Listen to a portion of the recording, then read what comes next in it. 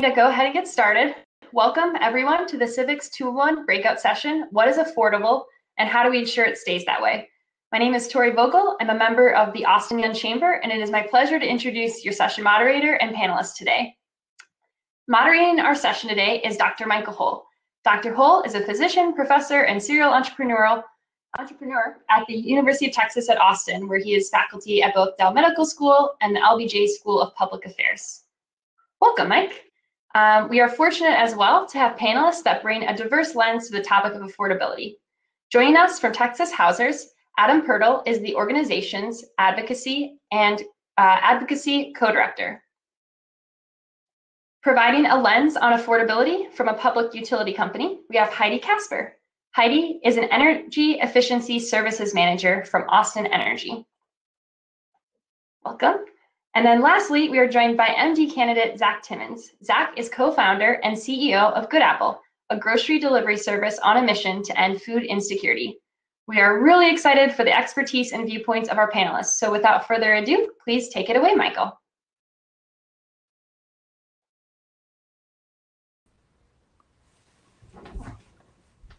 All right, thank you so much, Tori, and welcome everyone. And really excited to be here and really grateful for the opportunity that the Austin Young Chamber has provided all of us to talk about this really important topic.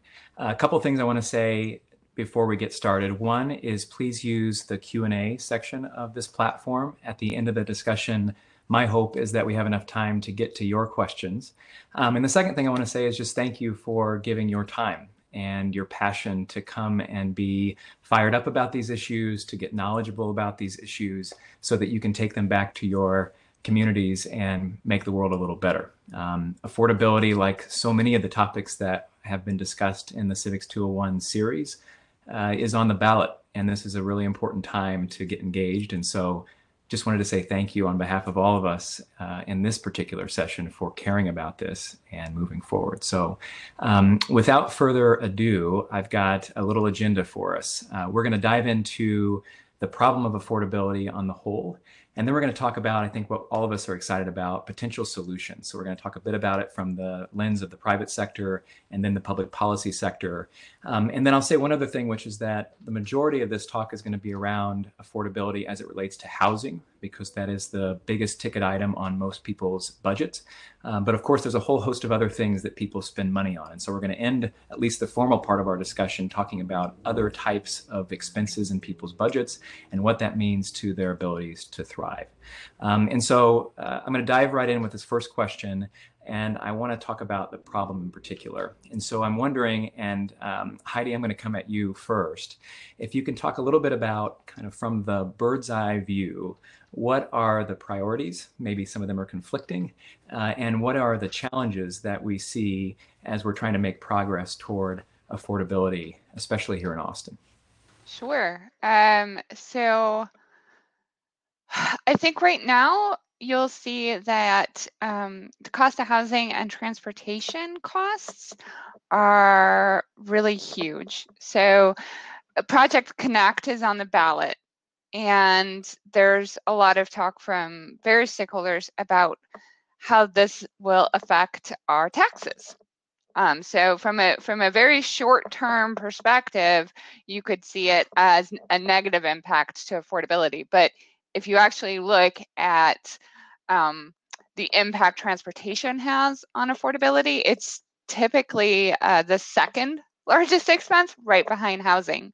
So if we don't do something about transportation now, then it gets harder and harder to fix later. And as we see folks moving further and further out to try and find housing they can afford, their transportation bills expand. And so a lot of times people are making a trade-off for trying to afford a home that meets their needs and not realizing the impact to their bottom line, that whole cost of what that's going to look like from a transportation expense as well. Some of the other things is a sort of an ever-present battle between state priorities and control and local priorities and control. And you know, we can go back to 2014 when Austin tried to pass a law that said you couldn't discriminate against people for using housing vouchers. So housing vouchers are one way that people can get into private housing and make it more affordable.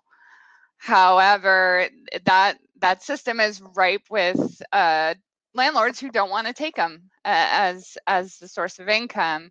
And the state came back and said that Austin couldn't have that law. So the state has a number of laws in Texas that to remove some of the traditional affordability tools that other parts of the country might be using. So we have to get more creative, and we have to look at what those laws are and how do we work with them. How do we advocate for change if necessary? Then in my sphere, we hear a lot on the energy efficiency side. So we're trying to make homes that are more energy efficient, more water efficient, more environmentally friendly, better for our health. A lot of those things might come with some upfront cost, but they pay back eventually. So there's a balance between how much are we adding to the cost of the home to make it more efficient, make it last longer, make it healthier place to live, as opposed to how cheap it is to build out of the gate. So how that lens, I think, is kind of a common connector of like, how long do you have a view do you want to have on what your affordability goals are? Is it tomorrow, or is it a little longer than that? Yeah, thank you so much, Heidi. Adam, I understand you might have some visuals for us for this particular question you want to share, and so I'm going to come your way and see if we can get that to work. Okay. Yeah, I do have some visuals. Heidi, I really appreciated all your points, and thank you so much for having me. Texas Housers, we're a fair housing organization, and we have been trying to help low-income Texans get a quality home and a quality neighborhood for the last 30 years. I've been with the organization for about 3. But I want to talk about 2 challenges that are standing in the way of creating an affordable and equitable community. The first is just systemic racism in housing. And the second is the failure of government and private developers at all levels to address extreme housing needs faced by the poorest among us. Kendra Garrett, I don't know if you got to see her Housing 101 presentation, but she touched on a lot of this, but I'm just going to go into a little bit more detail on those 2 issues. And let me see here if I can share my screen. That's always a challenge. Here we go. Are we seeing it? Okay. So this just starts. I think we should start the story with the 1928 plan. I know that y'all talked about this in your keynote, but what the city of Austin did at that time is the Black and Hispanic population was separated throughout the. Again, I don't think it's good. Pardon? Could you share your screen again? I don't think it's coming. Oh, sure. Oh, good. Technical difficulties. Here we go. Okay, share screen. I apologize, y'all.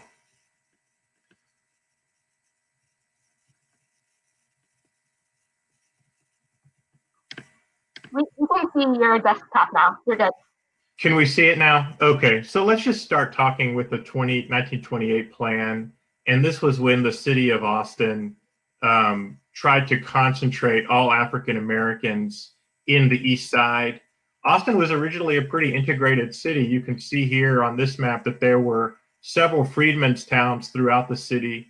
Here's Clarksville over here, and then this is Wheatsville up here. So the Black community was very much dispersed throughout the city.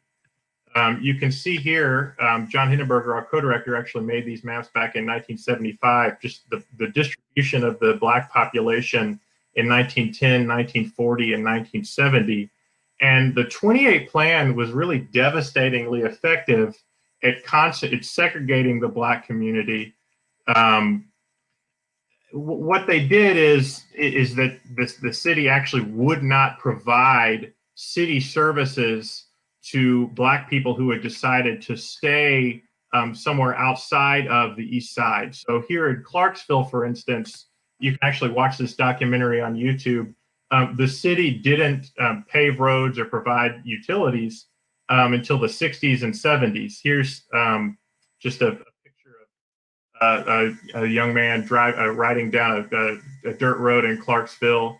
Kind of the same story with the Hispanic community in Austin, a little bit more dispersed. You can see here in 76 that there were actually a large Hispanic population here in South Austin near Shoal Creek. That's since been seen a lot of gentrification.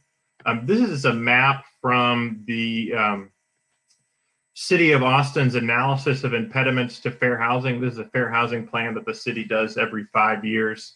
This map shows the African-American population in 2000 and then again in 2016. One of the things that y'all have probably been discussing a lot is the effects of gentrification. Heidi talked about this a little bit too. You can see how the African-American population has really just been forced out of East Austin and moved up into Pflugerville and surrounding cities. The city has just forced the African-American community to move, really twice, once from Freedmen's Towns into the East Side, and now the East Side is no longer safe. This is the Hispanic population in 2000 and 2016. Again, we can see that I-35 MOPAC really serves as kind of a dividing line in the city between majority white census tracts and majority people of color census tracts. This map just shows the increase in the non-Hispanic white population between 2010 and 2016, and we can see a lot of movement into the East Side. Heidi talked a little bit about housing choice vouchers. A lot of the affordable housing is concentrated in high poverty census tracts and in census tracts that are majority Black and brown. These dots here represent housing choice vouchers from the Austin Housing Authority. You can see that they're concentrated in areas which are majority Black and brown. Green is a census tract that is 25% or less white non-Hispanic, and then the numbers go up. A red census tract is majority 75% white or non-Hispanic. You can see how vouchers are concentrated. Landlords who are in these areas aren't taking housing choice vouchers, and that has a lot to do with state policy that Heidi mentioned earlier that preempts cities from adopting policies that would prevent source of income discrimination. Housing choice vouchers also aren't able to find properties in low poverty census tracts. This is really important. One of the most important things to breaking the cycle of poverty has been counted in numerous studies is to make sure that families are able to get into high opportunity areas with good schools, good jobs, and housing choice vouchers just don't have the ability to do that. This just shows where publicly subsidized housing is located. These green, I guess that's a pentagon, are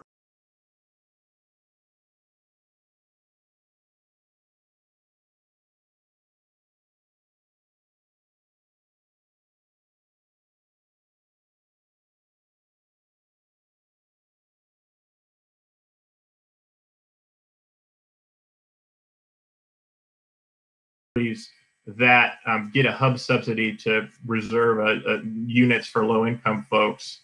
As you can see, just like Section 8 vouchers, very few publicly subsidized developments are getting built on the other side of MOPAC.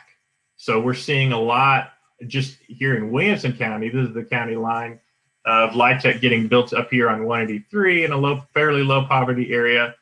But most of the public housing is concentrated in high poverty areas east of MOPAC, mostly east of I-35. This is the same story with race.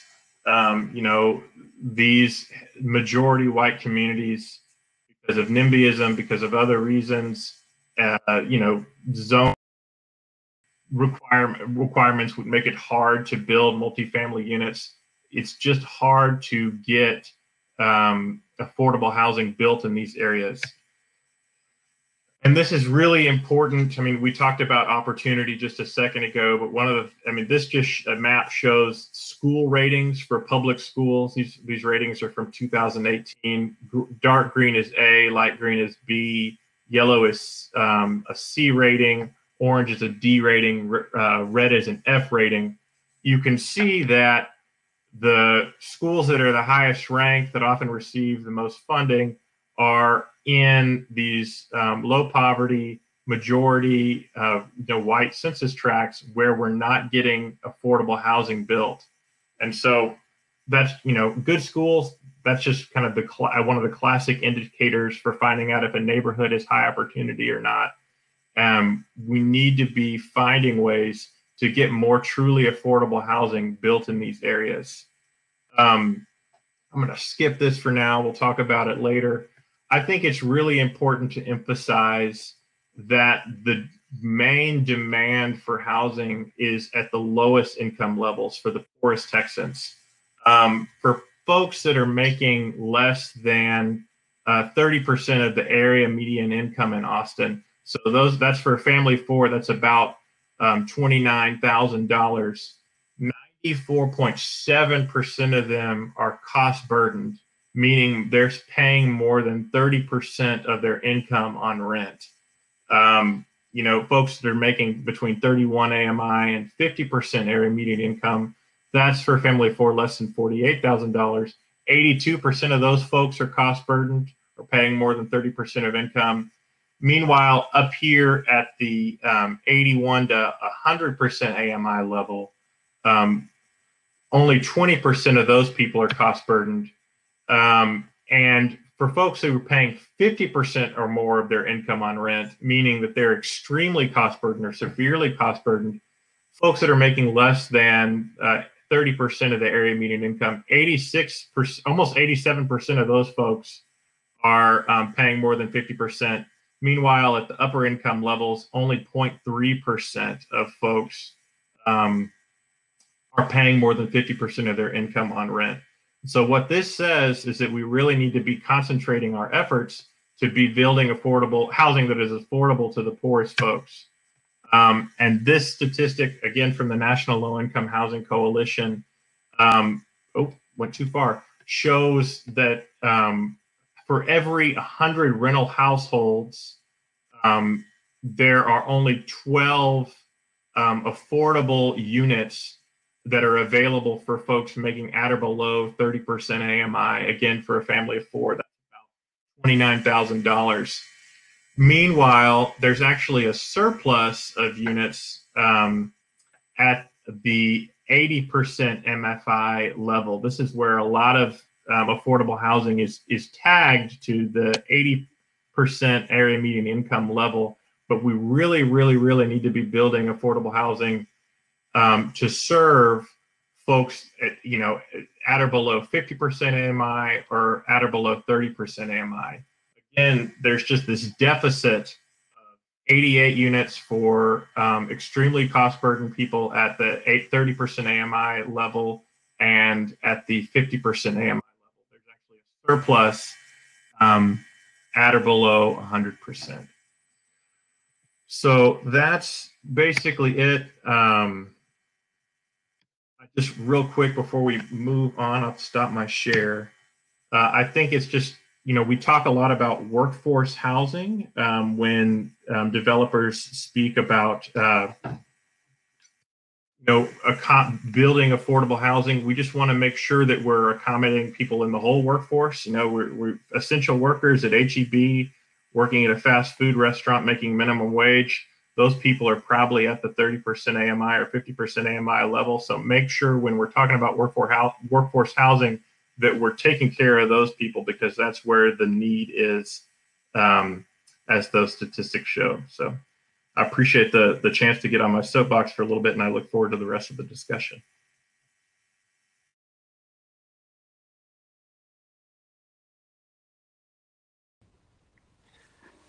Thank you so much, Adam. It never fails to disturb me when I see maps like those. And I think just to drive home what you were talking about there, My clinical practice, for example, is a mobile unit. So we travel to find and care for the hardest to reach families in Central Texas. And many of them are, as you pointed on those maps, in that Eastern Austin crescent. And I think it's important to note that it's not just that folks are now far away from their favorite coffee shop. This means that people are far away from their healthcare providers, from social service agencies, from grocery stores that sell healthy foods. And so thinking about it through the lens of what are all those various things that people need to make ends meet and to thrive, and whether or not they're available in some of these areas, I think is an important one as we move toward the solutions part of our discussion. And so that's where I'm headed next. Zack, I'm coming to you. I want to think a little bit about, I mentioned both the private sector and the public sector. We'll start with the private sector. As a co-founder of a new company, and as you think about your future career in medicine, I'd love for you to paint us a picture of where you think solutions, in particular in the private sector and in private development companies, might allow us to have more progress in the affordability of our local communities. Yeah, absolutely. It's a great question. And Adam, thank you so much for sharing that information. I think that really hits home the point of housing being a huge ticket item. And when we talk about families who are having to, spend over 50% of their income on housing, that really leaves little money for other expenses. We spoke earlier about transportation, healthcare, food, all being really important. And so I think, that's just a great picture for us to kind of have a context with the rest of this conversation. But I think, I'll state my bias as a small business owner here in Austin, but I think there's a huge opportunity and honestly a necessity of there to be private and public partnerships. And I think some of the solutions that we've seen, I can't speak as much to the housing area, but I think one of the exciting ones that we've seen recently in the food space has been really great. And I think, we've always seen the private sector as having this opportunity of spurring innovation. And I think having worked in the food scene for the last 3 years or so, it's been incredible to see the different innovations, the ability, we were talking just before the panel to have your groceries, pre-ordered as you go to curbside at HEB, or to have food from across the city delivered directly to your home. And those innovations are incredible. And the next step is, how do we get those innovations available for everyone? And I think there's huge opportunities, and I'm not just talking about corporate social responsibility, but business sense. I think one place that I've been really excited to see innovation for families with low income is around SNAP benefits. And we've seen huge innovations here just during COVID-19. Prior to the pandemic, one key area that I think we were lacking in is the opportunity for SNAP benefits to be applied to home delivered food. And those, I think those maps that you pointed out, Adam, if we were to take those that same map and map it against where all of the food access points are available in the city, I think we'd also see that a large majority of them tend to be west of I-35. And so the opportunity to have food delivered to your home is really a game changer for families who might not live close to a grocery store or may not have access to transportation. And so what we've seen during the pandemic, which is really exciting, is SNAP benefits opening to online delivery. And we've seen companies like Amazon and HEB now be able to utilize those benefits in certain states. And so we're seeing families for the very first time having food, delivered directly to their homes, or the opportunity to pick it up and save, not only on transportation, but time. So I think that's just one example of how public-private partnerships can really spur impact. And again, we're talking about something that really makes business sense for the SNAP market in particular. If we look at the annual opportunity for businesses, we're talking about $60 billion a year. And so this is something where, companies can get involved serving, vulnerable communities, but also have it make business sense, which is really exciting. Thank you, Zack. And how about you, Heidi? What's your take on what role the private sector has to play in helping with affordability around here? So I see it all the time. I'm a government employee, but I think, like you said, Zack, those partnerships are where it really really kind of, you see some really neat solutions. So an example would be like the Mueller neighborhood. There's the market rate housing there is fairly expensive, but because the city owned the airport and we had that land, there was an opportunity for us as a city to prioritize that being a complete community, and it being a community of mixed income. And so there's actually a lot of affordable housing. A project we got to work with through the Austin Energy Green Building, which is where I've been for the last 10 years, is the Jordan, developed by Foundation Communities, and it's at Miller. It's within walking distance of the HEB. It's going to be right next to the schools and the shops and the services, and within the close downtown commute at Miller. And so I think that's, there's probably not enough of that, but those examples are ones I think that we can build on. The city has several others kind of in the works. We have other city land that we're looking to do similar things with. And then the other place that we do a lot of partnering is through incentives. So we work with all of the smart housing in town. So the smart housing program is a city program that offers fee waivers, and when it's working correctly, expedited permit review for housing developers in exchange for affordable housing being part of that development. And smart housing also requires that they do our program, Green Building, so that we make sure that the housing is, again, of quality. It's not going to fall apart. It's not full of toxic materials. It's going to be efficient to own and operate as well. So incentives and partnering where we have land, I think those are all great ways that private sector and public sector can work together on it. That's great. Thanks, Heidi. Let's dive in a little bit more to the public sector role. I'm curious, Adam, from your experience as you think about whether it's local, state, national policies, how is it that we can work to advocate for legislation? How is it that we can influence our policymakers to pass bills that will increase affordability? Well, this chamber has a lot of power to work on those things. So I'm really glad you asked that question. The session's coming up before we know it here at the state level. It'll start in January. And so we're preparing for that. You know, I think one of the #1 things you can do is just provide more money for affordable housing. Austin has gone a long way towards doing that with the Housing Trust Fund and other things, but the state needs to step in and be putting in more money from the general fund into building affordable housing. Another policy that I think we need to go forward with is just prohibiting source of income discrimination. We saw that voucher map earlier. You know, the city of Austin, like Heidi said, city of Dallas tried to make source of income discrimination illegal, and the state came right back and you know, slapped Austin down and wouldn't let Austin protect its citizens that way. So next session, we really should just prohibit that practice statewide, not just repeal the preemption.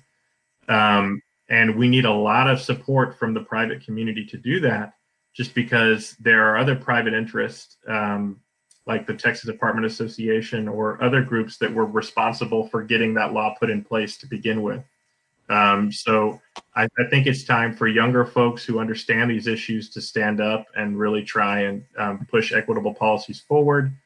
Another thing that Kendra mentioned, which I thought was really great in her presentation, was ending the ban on inclusionary zoning, which would allow governments to require that new development include an affordability component. Right now, we in Texas kind of have our hands tied behind our back because the state has taken that ability away from local jurisdictions to do that. So we're relying on density bonuses, which are great, but it's not enough power. You know, we need a little bit more punch to be able to really start solving these issues. Ending basic not in my backyard policies, like Texas requires that all LIHTC, low-income housing tax credit developments, they have to get a large sign put in front that says affordable housing being built here.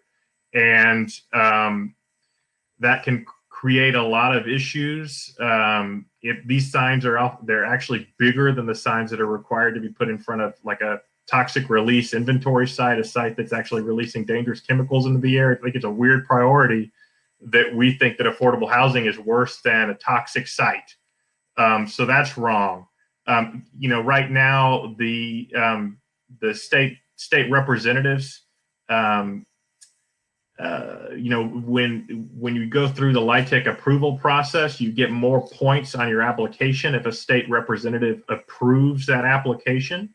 So you can see that would lead to a lot of NIMBY issues where a state rep wouldn't give a letter of approval or strike it down because his or her constituents don't want that project being built in their communities. Longer affordability periods for publicly subsidized properties, 40, 50, 60 years are great. Fund assistance for title clearing.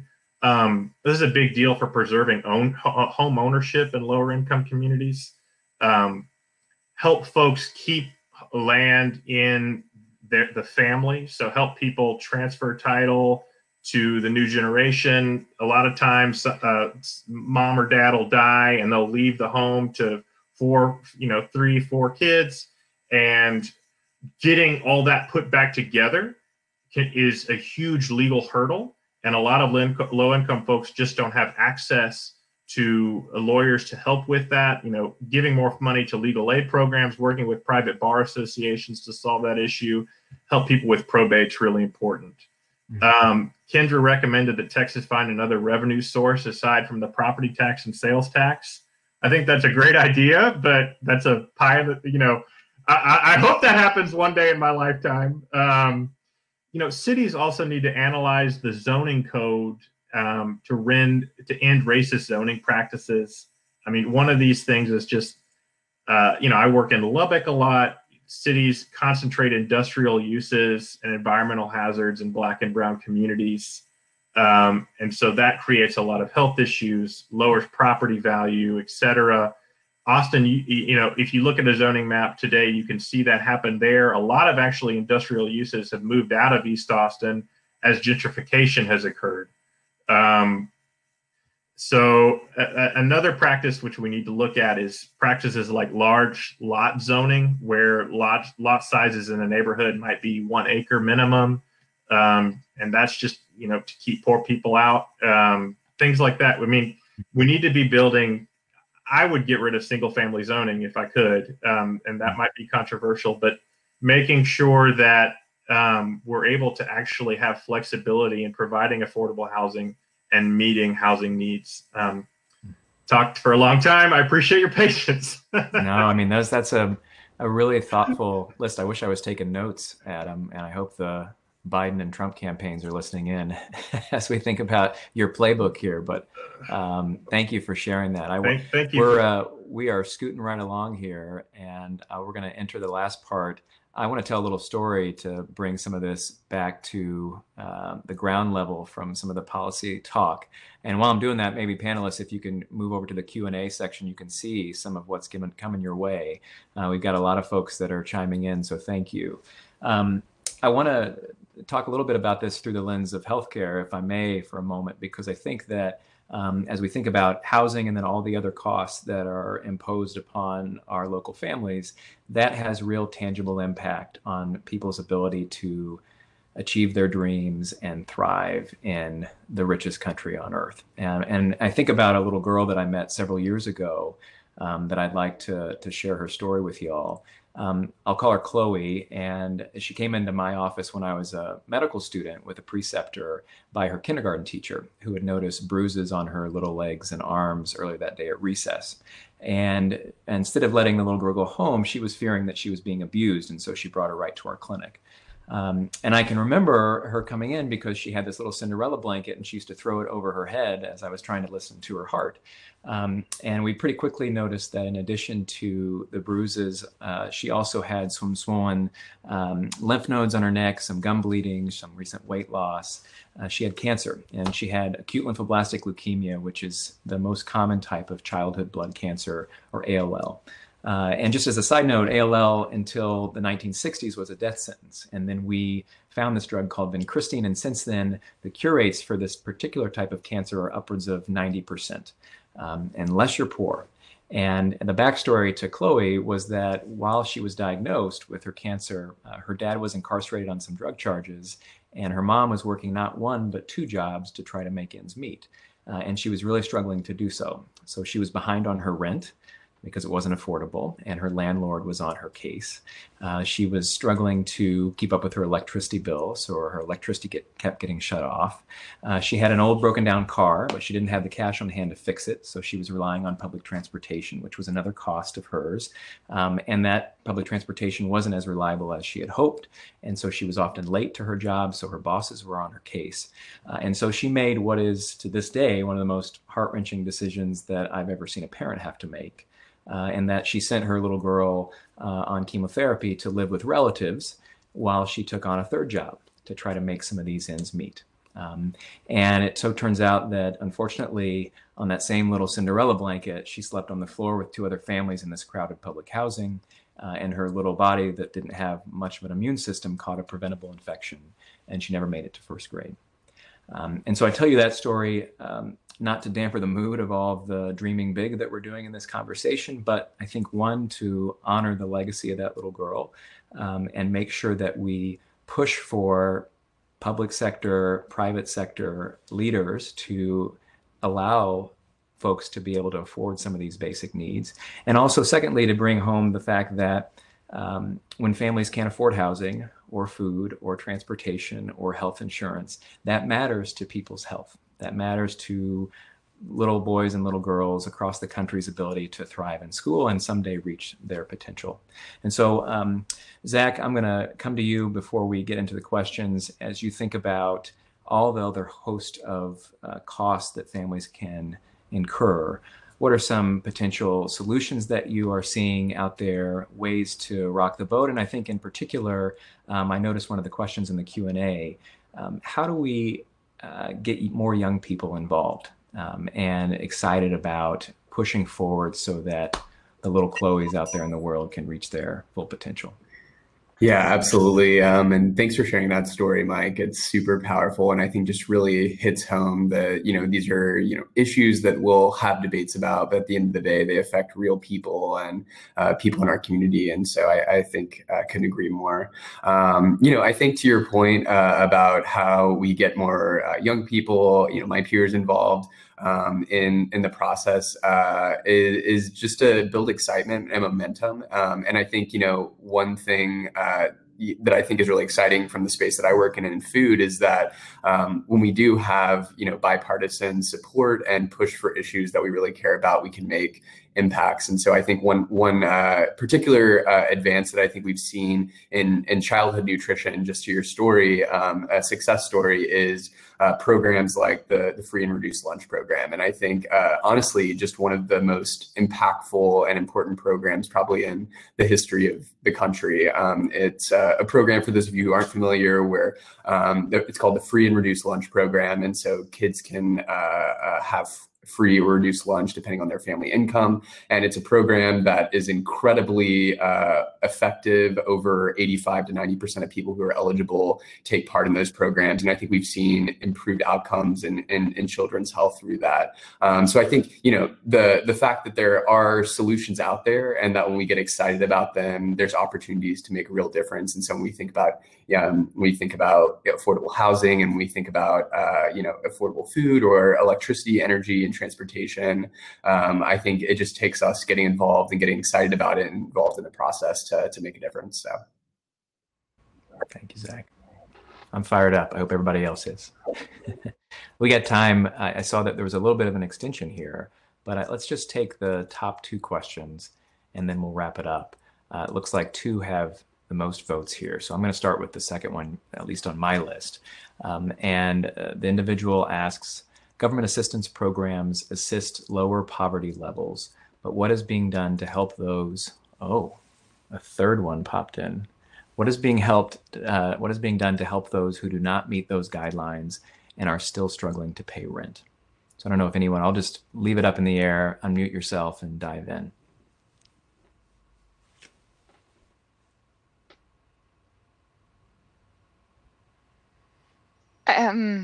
Wow, that's a tough question. For me, it really kind of goes back to some of the zoning stuff that Adam was talking about, and the need to make it so that we can build more housing. I think we've all seen the prices for housing in Austin skyrocket. I certainly have since I got here in 2004.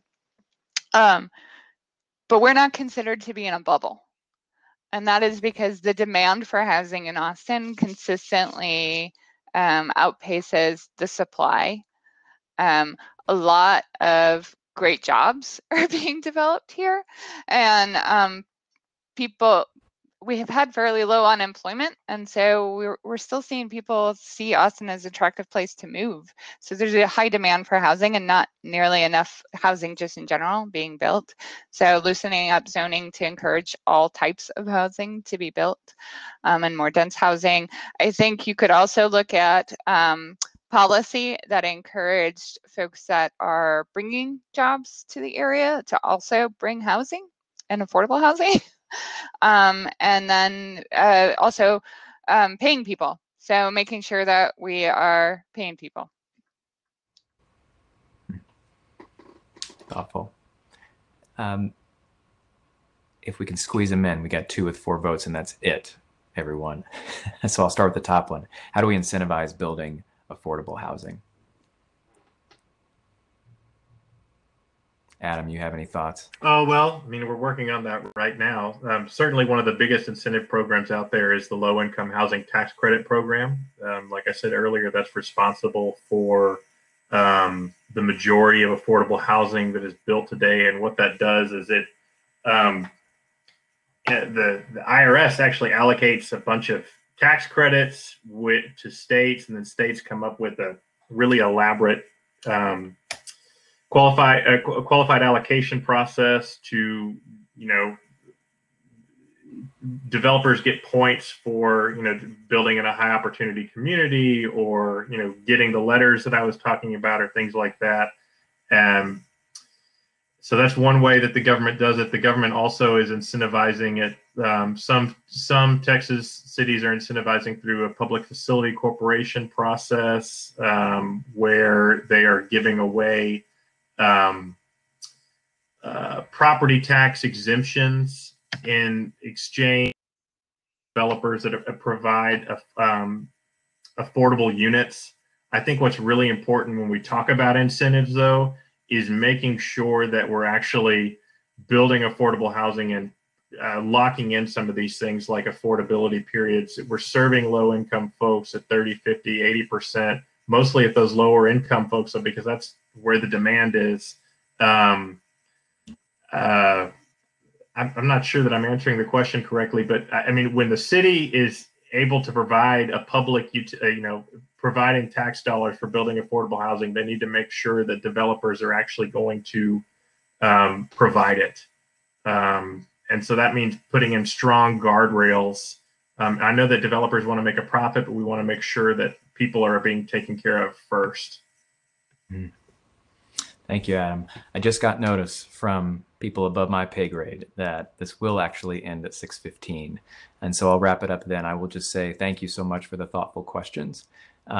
Tori and others who are leading the way, feel free to share my contact information, certainly, and happy to get answers to some of those really good questions for you. With that, I want to say thank you to Heidi and Adam and Zack for being so thoughtful and in your responses, and being so impactful in the work that's very important that you do. And I'll also just say to all of you out there, tomorrow's day 2. So tune in again. We're going to tackle homelessness and transportation. And we look forward to hearing from more inspiring folks in the coming days. So enjoy the rest of your evenings and have a great rest of the week.